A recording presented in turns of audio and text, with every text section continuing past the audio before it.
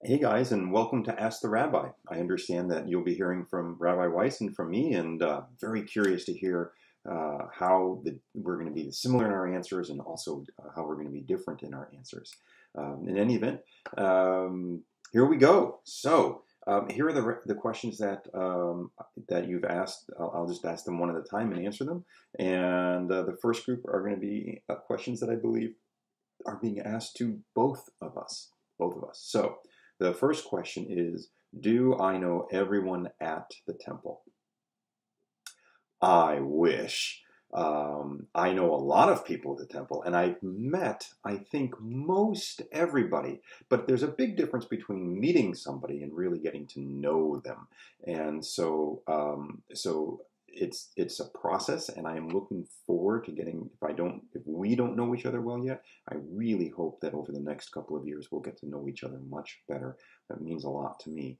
And but if I were to be honest, no, I do not know everyone at the temple. Not yet. I hope the day will come soon where I'll be able to answer yes. Okay, the next question. What am I doing with my time at home and how am I holding up? Well, that's really two questions, but that's okay. I'll answer them anyway. So what am I doing with my time at home? It may be hard to imagine, but I'm actually working more hours as a rabbi now that the building's closed than I ever did before the building was closed, which is saying something because rabbis tend to work really long hours anyway.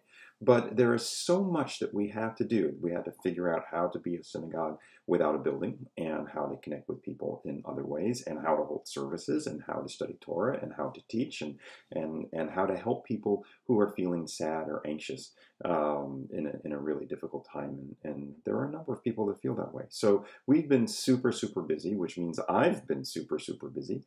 So most of my time has actually been spent sitting in this chair that I'm sitting in right now in a room upstairs in my house. And I haven't had a lot of time for much else. So that's what I've been. That's how I've been.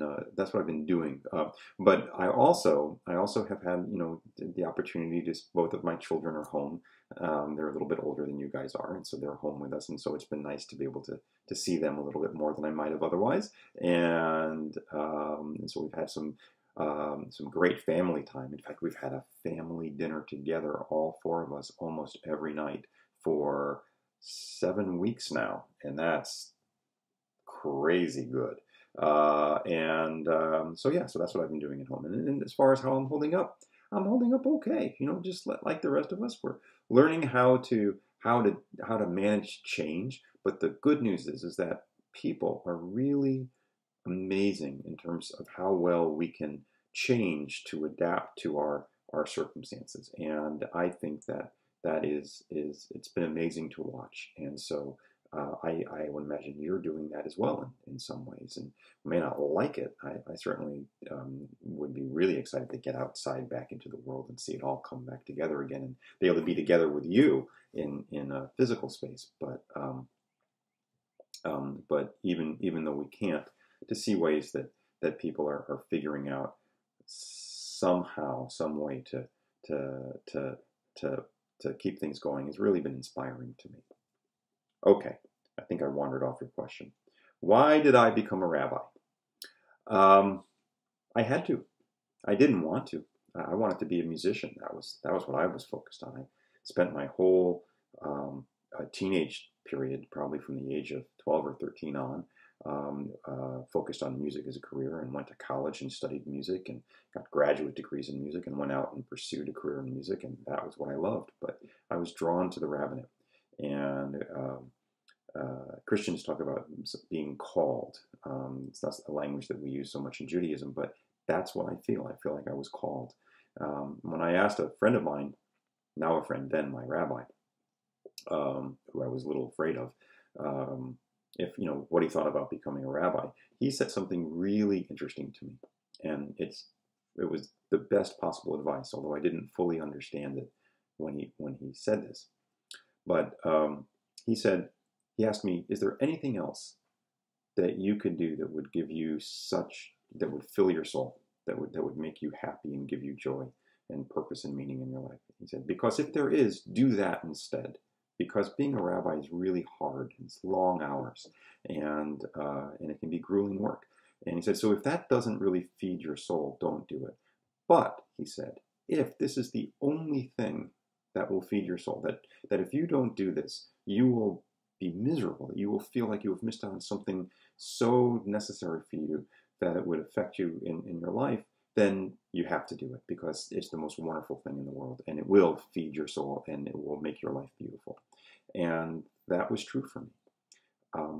The moment I made the decision, it was like a light switched inside me, and everything became better, and I became more focused, and I have no regrets. I have loved being a rabbi. It has fed my soul in all the ways that he said it would, if that's truly what I needed. So that's why I became a rabbi. That's the short version. I could give you a really long story, but then, you'd still be in class tomorrow. Okay. Now we're getting to the questions these are still questions for both of us. How long have I been a rabbi at TBA, and how long will I stay? Well, I am now finishing up my 4th year. It's amazing to me. I've been with you for this long, 4 years. Wow. I love it here, and I hope that I will be able to stay as your rabbi for all the way until it's time for me to retire, which is not coming for a while, by the way. But I really love being your rabbi, and look forward to continuing to do that for many, many years to come. How am I doing during this rough time? I'm doing just fine. Thank you for asking. I really appreciate it. How are you doing during this rough time? And if you're having a hard time during this rough time, you can reach out to us. We're here to help. And I want to give you a little bit of a secret to part of why I can say I'm doing okay. I think that when a lot of what I've been doing during this time, even though I've been working even more hours than I ever worked before, I think that when we know that we're helping another person, it helps us. And I think that's a big reason why I'm doing okay right now, is because I know that I am able to help other people. And I'm sharing that with you because there are all kinds of ways that you can help other people too. And you don't even have to be a rabbi to do it. Maybe if you're not feeling good inside about what's going on, look for ways that you can help your mom or your dad or your neighbors or even your brother or your sister or anybody at all in any way. But the more that we go out and we help others, I think the more purpose and good feelings we have inside, and the easier it is for us to manage in a tough time. Something to think about. Okay. If I were not a rabbi, what would I be? Miserable. I love being a rabbi. Before I was a rabbi, I was a musician. I very much liked being a musician, but being a musician professionally meant that I had to practice my guitar every day for 5 to 7 hours. That meant I was in a little practice room all by myself for 5 to 7 hours a day with no contact with other people. And while that was okay for a little while, doing that in the long term would truly make me miserable. So there's nothing else I'd rather do. This is where I need to be. What is my favorite Torah portion and why? This is really hard. This is the hardest question you asked for me, because I like them all. I really do. I have a top 5 list. I have a top 10 list. I don't have a number 1. In fact, I used to joke around when I delivered sermons in a small synagogue where I would give a sermon every single week. And so I would say, this week's Torah portion is, and then say the name of the portion. And then I would say, and it just happens to be, and then the congregation would respond back by saying, one of your favorites. And it was almost always true. But I'll tell you this, the story that I love more than any other story from the Torah comes from the book of Genesis, from the end of the book of Genesis. It's the story of Joseph. And that story fascinates and inspires me. And I am drawn to it in a different way than any other part of the Torah. And what I love about Joseph is that it combines all Joseph is the person who I wish I could be more like. So I aspire. So he's my role model in a certain way, not in every way, but someone who is able to really grow as a person. As a kid, he was a little spoiled and a little mean, a little bratty, and he turned out to become someone who really had very deep faith and was able to save his family and many other people, and to become humble. And I find his faith and his humility and his kindness as an adult to be, and his ability to deal with really difficult situations, and come out on the other end unbroken, to be really inspiring. And so I am especially drawn. To the story of Joseph. And I think my favorite moment in all of Torah is when he is in Egypt. I don't know how familiar you are with the story, but he wound up in Egypt as a slave, and then a prisoner, and then eventually became Pharaoh's right-hand man and the most important man, except for Pharaoh, in all of Egypt. And he reveals himself to his brothers, who had something to do with him winding up as a slave in Egypt in the first place.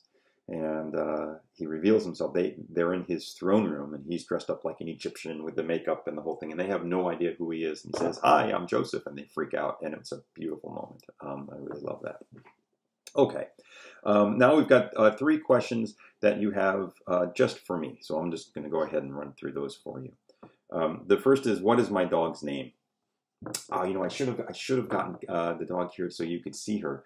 In fact, I'm going to pause this right now and get my dog. Hang on a second.